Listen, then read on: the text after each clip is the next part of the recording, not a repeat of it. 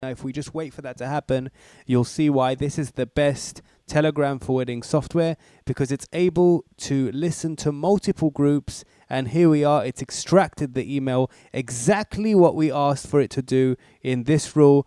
And now we're going to stop forwarding so we can just show you one last time how this unbelievable Telegram forwarding software is going to make your life so much easier, because from now on, you're going to be able to take many source chats and forward them into a single chat, or perhaps multiple destinations, all in one rule. And this it was the AI condition.